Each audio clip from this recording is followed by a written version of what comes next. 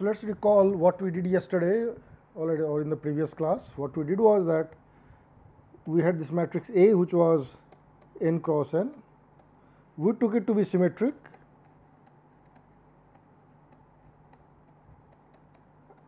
Fine. In general, what we wanted was that A should be Hermitian. For complex part, we wanted it to be Hermitian, so that A star is A, and here it means that A transpose is A. This is what we wanted. Fine. Now, after that we defined, we wanted to understand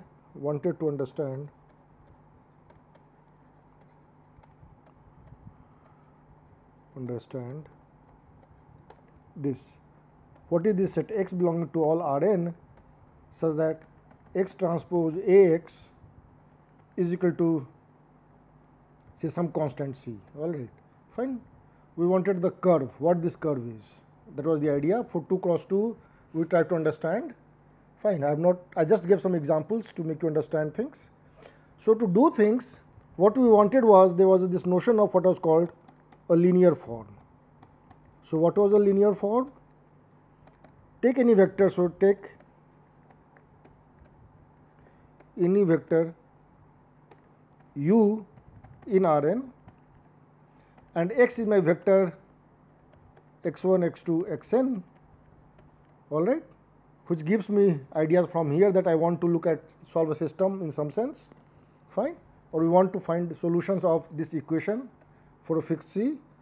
So, take any vector u, then this u transpose x was called a linear form. All right, that was one thing. Another thing we talked of was, we only wanted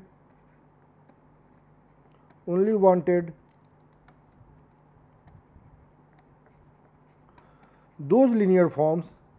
We wanted only those linear forms which were linearly independent, fine. And by this, what we wanted was that each of the linear forms, they come from some vector u. So, we wanted that. So, a collection of linear forms,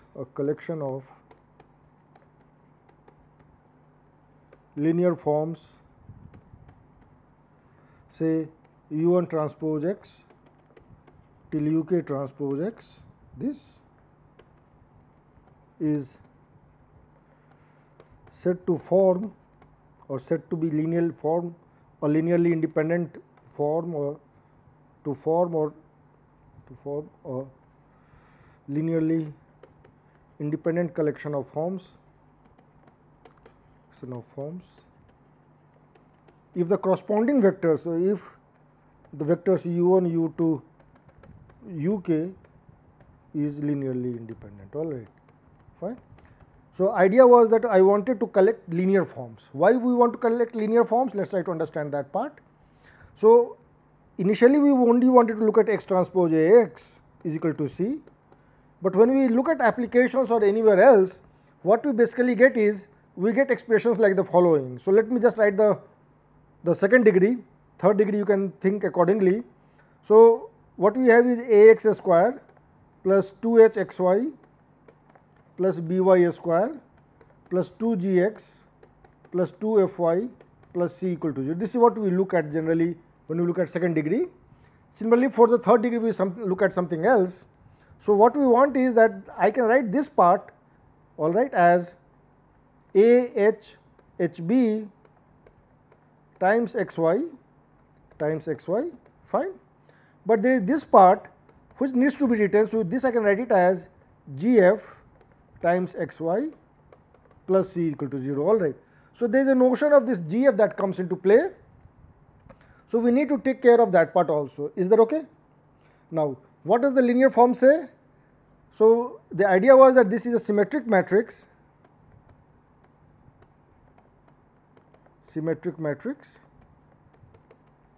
and therefore, this will imply that I can unitarily diagonalizable. So, implies this matrix A H H B is unitarily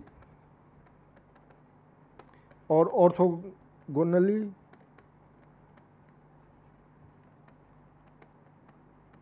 diagonalizable. Fine. So what do I mean is that I can get, so I can write this matrix A as U D U star, or since everything is real here, if I assume, then I can write it as U D U transpose U orthogonal. Fine. That is the first thing that we have, and then we had this notion of the linear form. So what are the linear forms? Look at this matrix U, or this U, whatever you want to look at. So write U transpose as U and V. They are two vectors. Fine. So U and V belong to R2 for us, because I am looking at real orthogonal here. You can go for complex also, whatever you want to say. Fine. And this we are multiplying x and y. Is that okay? So let us recall what we did. X transpose AX was X transpose U D U transpose of X, which is same as U transpose X whole transpose D times U transpose X. Fine. So I need to multiply this U transpose X, look at U transpose X. All right. No, so I didn't write U transpose like this. I needed U transpose X itself like this. All right. So I didn't want this part. All right. What I wanted was define this vector U V as U transpose of X Y. All right. So if you recall, our linear forms were Y1, Y2, Yn, and those were nothing but Yi was, look at U, all right, or I think U transpose, whatever it is, just so it will be U transpose. Look at the ith row of that times this vector X. Fine. This is what we had. So do that yourself. So if I write this as UV, all right, so then what I get is here UV here, fine, D here, and U transpose V transpose here, or U is just a linear form, so it is just U itself. Fine. So it is U and V itself, because they are linear forms, straight line, just a single expression. Fine. So this you get as lambda 1 times U square plus lambda 2 times V square, where D is lambda 1 0 0 lambda 2. Fine. So this part is taken care of nicely. What is more important than this is that you should be able to, so we should be able to write this also in terms of UV.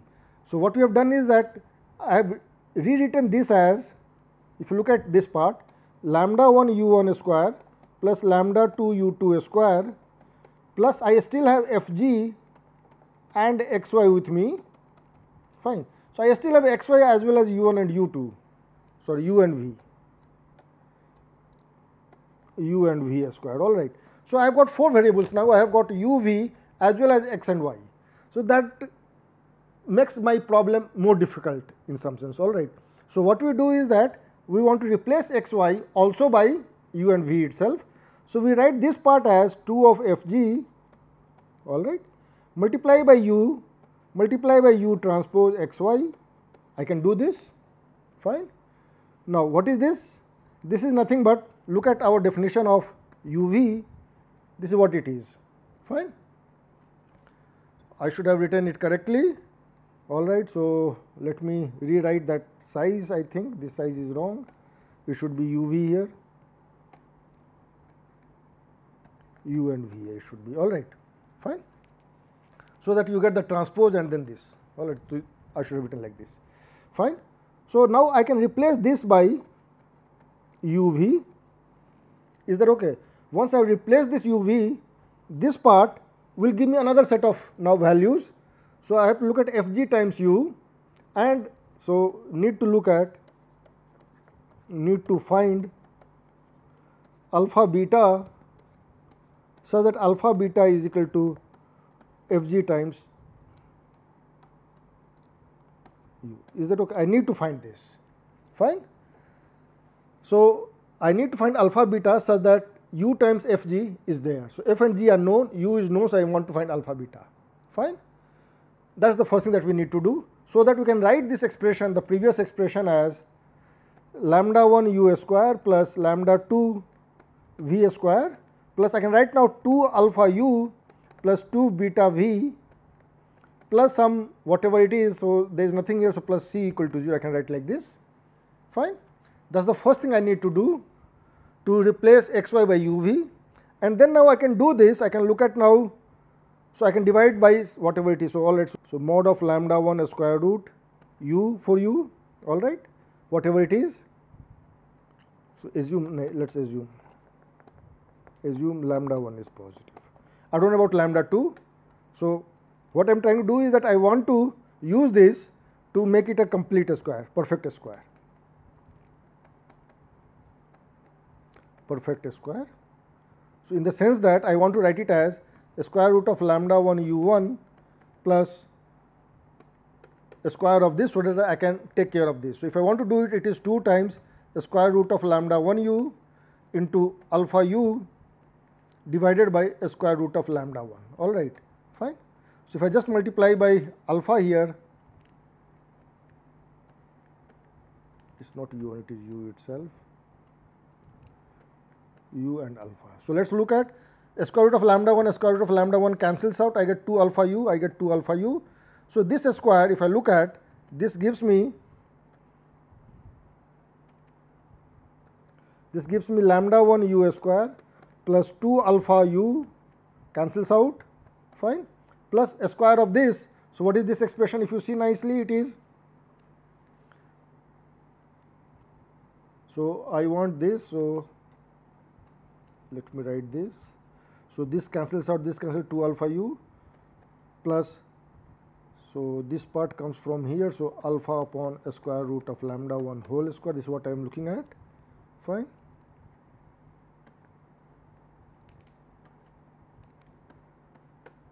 Let us see, this is square 2 times the square root of lambda 1 u upon this and alpha upon this. So, 2 alpha 1 this plus cancels out this plus alpha square by lambda 1. I can make this. Similarly,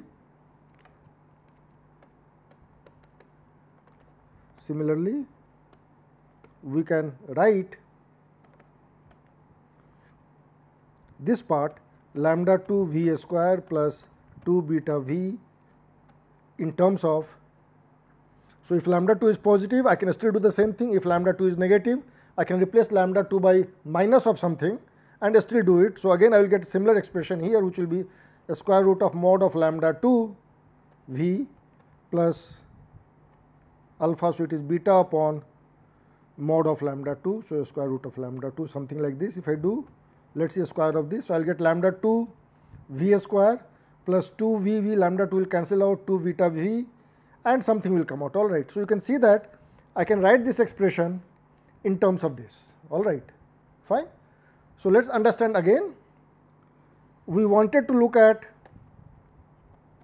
x transpose A x plus 2 f g times x plus c equal to 0. I want to look at this. First, we write it in terms of lambda 1. So, we write it as lambda 1 u square plus lambda 2 v square plus 2 alpha u plus 2 beta v plus c equal to 0. Now, I subsume these two together and these two together, and there will be some constant. So, I will now get something which will look like, so lambda 1, or forget about lambda 1, it will look like some expression, fine, in u and constant, fine, plus or minus another square which will be in v and constant, fine, plus a new constant. Is that okay? So, this is what the expression that I am going to get, fine. And from here I want to say that I get all the results. So, let us take examples to understand it one by one nicely and proceed. Is that okay? So, what was the idea of linear form? The linear form idea was basically that you get this u which has all the dimensions. So, if I am looking at R2, u has 2 columns. If I have got R3, I will get 3 of them and 4 of them if it is R4 and so on, fine. So, the linear form helped us to get this part, and talk of the inverse and things like that, so that I can get answers. Fine. So let's look at it. Principal axes are orthogonal. Principal axes were orthogonal lines. Is that okay? They were orthogonal lines.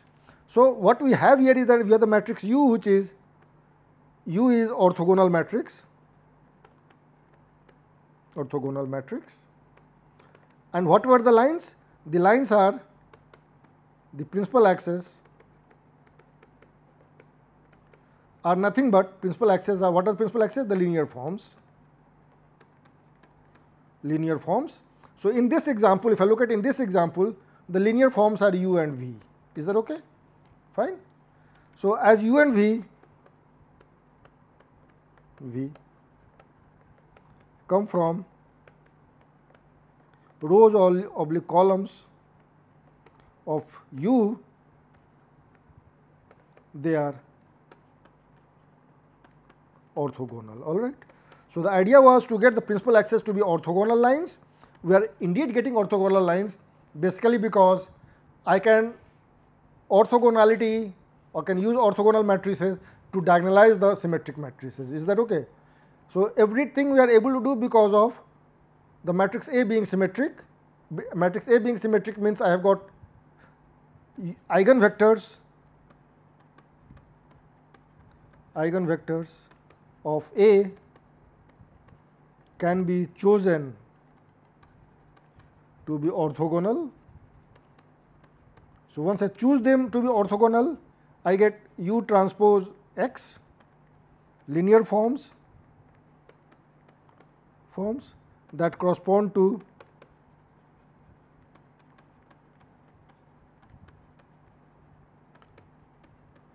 orthogonal lines, and therefore I will get all the principal axes. Is that okay?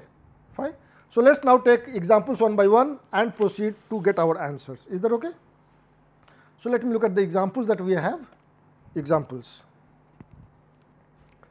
So example. So I am starting with 2 dimension now. Fine. So I wrote, so from f of xy, which was our xy a h h b xy, fine, plus 2 f g xy plus c equal to 0. So we are looking at f x y as that, and we are looking at f x y is equal to 0. This is what we are looking at to get all the points of the curve that we need to understand. Fine. So from here we are able to write it as some.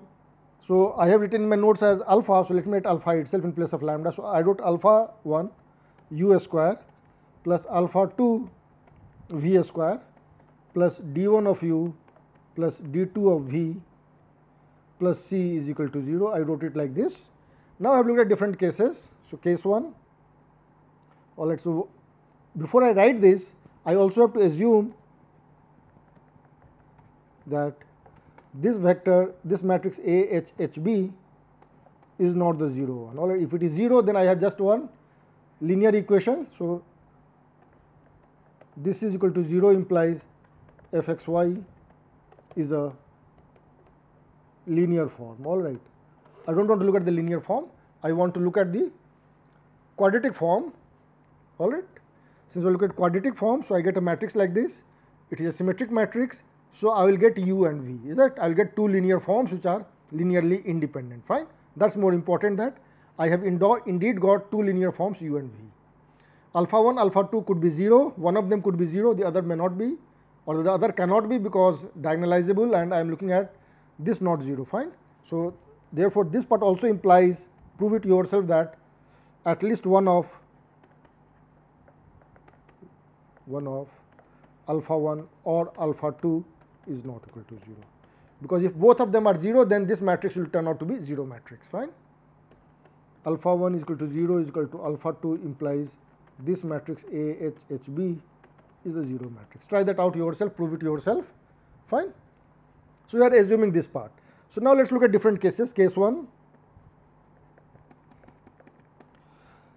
alpha 1 is 0 and alpha 2 is not 0. Fine, I have to be careful, otherwise I will have a problem. So, this implies what? I am assuming that alpha 1 is 0. Recall what is the determinant of the matrix A? Determinant of the matrix A is nothing but product of eigenvalues. So, therefore, this has to be 0. Is that okay? And what is the determinant of this matrix? Determinant of this matrix is also equal to AB minus H square. So, we need that. So, these two together will imply that AB minus H square is 0. Fine. So, you get this condition. So, let us rewrite this now. So, f of u v, which was this for me, f of u v is equal to 0 if and only if alpha 2 times v plus d2 upon 2 alpha 2 whole square is equal to C1 minus d1 of u. Now, what is C1? C1 is a function of C and C d2 and alpha 2. So, basically what we have done is, so I will give you for this example, for the next I will not do it. So, I will just explain you how I got this. For the rest you have to see it yourself, all right. So, let us look at this. Alpha 1 is 0. So, what I get is alpha 2 v square plus d1 u plus d2 of v plus c is 0. This implies I can divide throughout by alpha 2, or I can just take alpha 2 common. I get v square plus d1 upon alpha 2 u plus d2 upon alpha 2 v plus c upon alpha 2 is 0. So, alpha 2 is common, fine. So, I can just look at this part v and this here together. So, I get v plus d2 upon 2 alpha 2 common, this whole square. I have added this, so I have to subtract minus d2 square by 4 alpha 2 square, I have to do that, plus d1 upon alpha 2 u, all right, plus c upon alpha 2, this whole thing is 0 for me. Just look at this nicely, fine. So, this gives me v square, which is v square is there, d2 square 4 alpha 2, which is cancels out. I get the second term, which is 2 cancels out, d2 upon alpha 2 v, which is also there. This part is taken care of. d1 upon alpha 2 u is here and c upon alpha 2 is here. So, you are writing this part, fine, alpha 2 was here, here also is alpha 2.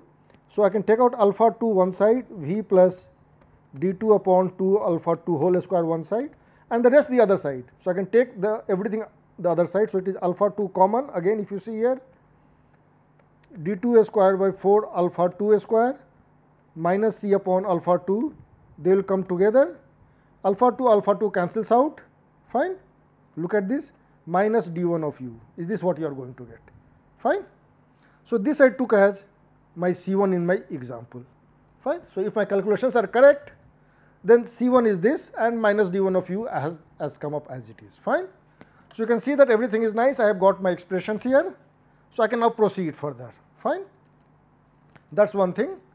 The other thing is that u and v are already perpendicular to me. So, I can even replace, we can even write this as d1 common, all right, C1 upon d1 minus u, fine. Look at this, I can write this as this also. So, what I see here is that if u is perpendicular to v, then a shift of u by a constant, all right, I am just shifting the origin because u was a linear form. So, it went through 0 and it is perpendicular to v. So, v is this line, suppose u was this line which was passing through the center from the 0 origin. Now, I am shifting it by some scalar. So, I will get here or here, but they will still be perpendicular because the slope remains the same. Is that okay? So, that is important that we have maintained the slope and hence orthogonality is there, hence I have got orthogonal axis with me, fine. So, now I would like to use this to get my answers. So, if d1 is 0, I get alpha 2 times v plus d2 upon 2 alpha 2 whole square is equal to C1, fine. So, therefore, if, so this will imply, so if d1 is 0, I get this equation, and this implies what? This implies if C1 and alpha 2 both are positive, then I have a solution. If C1 is 0, then I get only one line, all right. So, if C1 is 0 implies V plus D2 upon 2 alpha 2 is 0, I get same lines to a pair of lines which are same, a pair of lines which are same, fine. Is that okay? I am just looking at this line. If C1 is not 0, if C1 upon alpha 2 is positive, all right. So, if this is positive, so just divide here, take it minus here. So, if this is positive, or which is same thing as saying that C1 times alpha 2 is positive, this will imply that I can write this as V plus D2 upon 2 alpha 2 whole square minus some T square is 0, where T square is C1 upon alpha 2. I can write like this. So, here I get a pair of lines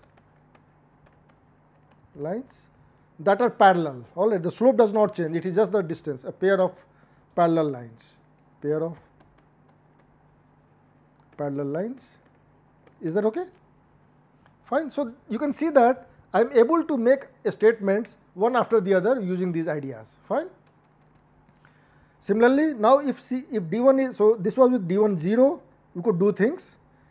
If C1, so this I assumed, so if C1 upon alpha 2 is negative, then we are saying that this square is a negative number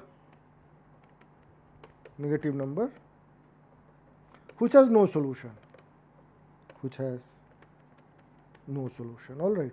So, I cannot get any point in R2, any line or any point in R2 which will satisfy that condition, and hence I do not have any curve. Is that okay? So, if D1 is 0, then you go what I have. If D1 is not 0, then I can divide by D1. So, then I can write my things as alpha 2 times V plus D2 upon 2 alpha 2 whole square is equal to D1 times C1 upon D1 minus U. So, this represents nothing but, yeah, do you remember y square is equal to 4ax. So, you have some y square here, I can write here equivalent to looking at this square is equal to D1 upon alpha 2 C1 upon D1 minus U. So, I get y square is equal to 4ax coming into play in some sense. I do not have the axis as x axis and y axis. My axis now are V plus D2 upon 2 alpha 2 and C1 upon D1 minus U. Those are the two axes which are orthogonal. So, I get, in this case I get, all right, a parabola, fine. So, I would like you to look at different cases and then see that in different cases I am going to get different things, fine. I will just give one more. So, what we have seen is that, so we looked at the case,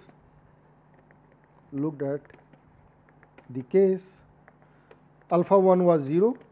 So, if alpha 1 is not 0 and alpha 2 is not 0, then what you get is, you will get alpha 1 times, let me write, I think I have written it somewhere, I hope. No, I have not written it here, all right. So, I will get something like U plus some D1 square plus alpha 2 times V plus D2 square plus C2 equal to 0. I do not know those numbers, but the idea is that our thing was alpha 1 times U square plus alpha 2 times V square plus 2. So, let me write it as 2 D1 U plus 2 D2 of V plus C2 is equal to, plus C equal to 0, fine.